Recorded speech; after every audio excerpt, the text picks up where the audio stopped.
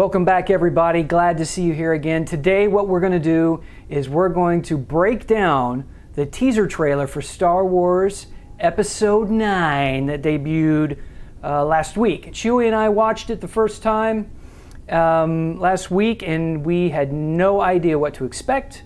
And it was the first time we had seen it, and just things were just flying at us fast and furious. So we're going to take our time and kind of break down the teaser trailer right now. Now, if you didn't see our reaction video to that, I've got the link down below. You can go watch it from the link and then come back here. We're going to dig into it a little bit more. And FYI, we're probably going to get into some spoilers, so if you want to stay spoiler free, might want to go do something else until after December comes, and you can come back and we can talk about all this again. All right, let's dig in. All right, so the teaser opens up with Rey on a desert planet. Now, it's unclear whether this is Jakku or Tatooine or some other desert planet. Opens up, she's breathing. I don't know if she's training, if this is a vision, or whether she's really in the desert somewhere. But all of a sudden, she's drawing out the lightsaber. This is Luke's lightsaber that was damaged, if you remember, from The Last Jedi. She and Kylo were force fighting over the saber, and it exploded.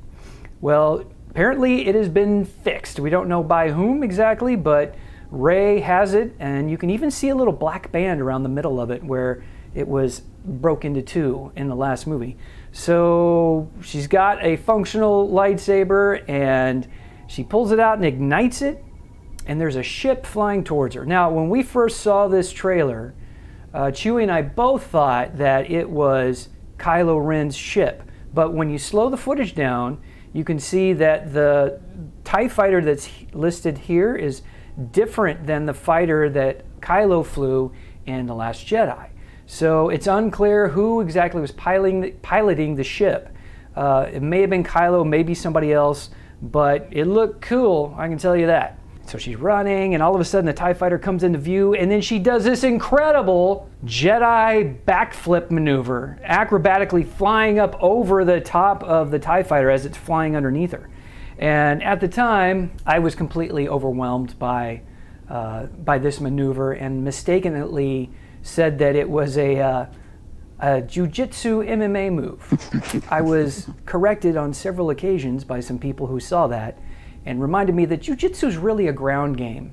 It's not an acrobatic, high-flying, jump over TIE fighter game.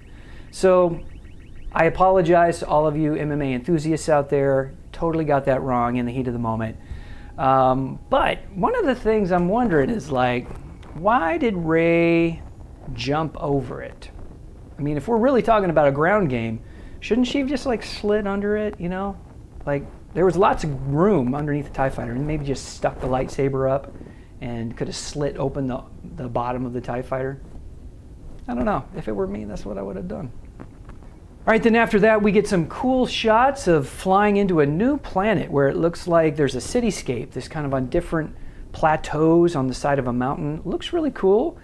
And then we got some really cool shots of Kylo Ren running around on a planet that's all reddish, and killing somebody with his lightsaber, and killing him with like the vent portion of the saber down by the hilt.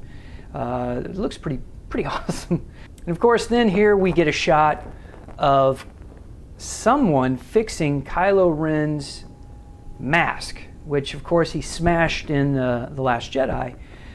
It is not Kylo's hands, because they're all hairy, kind of like a chimpanzee or something. Maybe it's Chewbacca's kid. Did your kid working for the First Order? Maybe. Okay, and then we've got Poe and Finn back together, looking like they're going on adventures. That's awesome. And of course, who doesn't love BB-8? BB-8's awesome. Love BB-8. And apparently BB-8 has a new friend called Dio. So Dio and BB-8 look like they're besties. And then we get into one of the big moments of the trailer. We see the Millennium Falcon flying through hyperspace. Chewbacca is in the co-pilot seat, and Lando Calrissian, that's right, is in the pilot seat.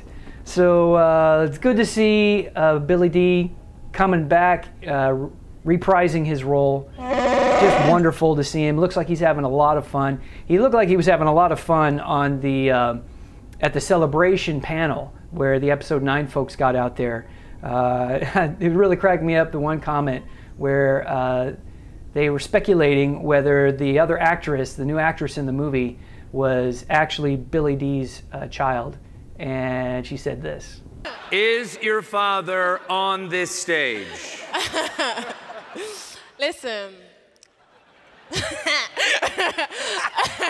Lando is a very charming man, so he could have children all over the universe. That's all I'm saying. And then we get what looks like an exciting chase scene on like a skiff, a sand skiff or something like that, and they're being chased. This looks like Poe and Finn and C-3PO are on a skiff being chased by stormtroopers on speeder bikes and also jetpacks, which I know have been in some of the Star Wars related games, but this is the first time that they've actually been in one of the movies, so that's kind of cool. Then we get a really cool shot of an A-Wing. Looks like it's going down. It's got damage of some type, but A-Wings are really cool ships. I think my favorite, besides the Falcon, of course, is the B-Wing fighters. Really liked how the cockpits were kind of gyroscoped and the wings would kind of fold out into the cross formation. Those were cool ships. And then we start to see some shots that are really cool, kind of reminds you of the original trilogy. Of course, we have this medal here. It's unclear. It looks like it's maybe Leia's hands holding the medal, but this is one of the medals, it appears to be, that were given out to Han and Luke at the end of A New Hope. Surprisingly, someone didn't get a medal in that ceremony, and we think maybe that's the medal that this guy was owed. I don't know. Next up, we get some really good shots of Leia giving Rey a hug. It's a very emotional scene, it looks like. They had shot enough footage on the previous movie that they didn't have to digitize Carrie Fisher's performance. So this is all her performance from the last film that they worked on, and they were able to incorporate all of that into this movie that's coming out in December. So that's really good. So it's sad seeing Carrie one last time in the film, but you know, such a great way for us to remember her in this last movie to kind of wrap up the whole Skywalker saga. So it looks really good. Looking forward to that.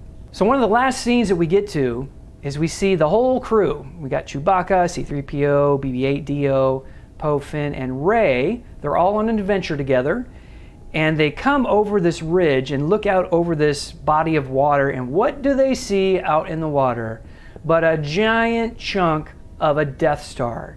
It's obviously one of the focusing dishes that was part of one of the Death Stars. Now, it's unclear whether this is from the first Death Star that was destroyed by Yavin, or whether it was the one destroyed at Endor.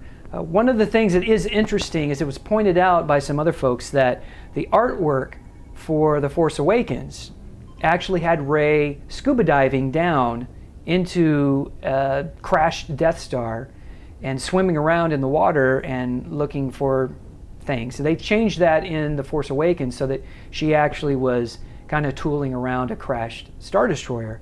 But it's interesting that I'm wondering if we're going to see them get into the water and then go down into the Death Star. Now the question is what are they looking for? Who knows?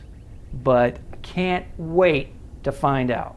Of course, the biggest surprise comes at the very end of the teaser, when we start hearing the maniacal laughter of Palpatine. And it's the Emperor, and it's no mistaking that laugh. And sure enough, when they showed the teaser at the celebration, who else arrived onto the set but Ian McDiarmid? And he stood on the stage, and then he said, "Roll it again." That was classic. And then they watched the trailer again. So really excited to see how they integrate him back into this final chapter. I don't know if he's been revived somehow or if he's been in some kind of stasis in this Death Star. Maybe that's who they're going to go find in the Death Star wreckage that's on that planet. But at any rate, it was really exciting to hear the laughter, and then also when Ian McDiarmid came out on the stage and just to announce that, hey, he's back. I mean, that was a really cool moment. And then the last thing that we see in the teaser trailer is the title, and it's called The Rise of Skywalker. Now, what Skywalker are we talking about? Are we talking about actually Luke Skywalker? Wouldn't be Anakin. Rey? Is Rey a Skywalker? So it's unclear exactly who this Skywalker is. Personally, I really hope it's about Luke. I really hope that something happens to where we just get a nice closure to the story of Luke Skywalker. Just would really love to see his character done right. Something that all the Star Wars fans can be proud of. Satisfying ending. But we're psyched. Can't wait for more information to come out. Can't wait for the full trailer to come out. We will, of course, react to that. We'll break that down as well. But this was a really good taste of what's to come, and it just looks exciting. There's still so many questions to be answered, and I'm really just looking forward to how they're going to try to wrap all of this up. So I trust JJ as a director. Really looking forward to see how he's going to wrap all of this up. And just, I think it's going to be a satisfying ending for everybody. So on behalf of Chewie and myself, Scruffy, thanks for joining in, and we will hit you guys up next week with another in-depth analysis, this time of The Mandalorian.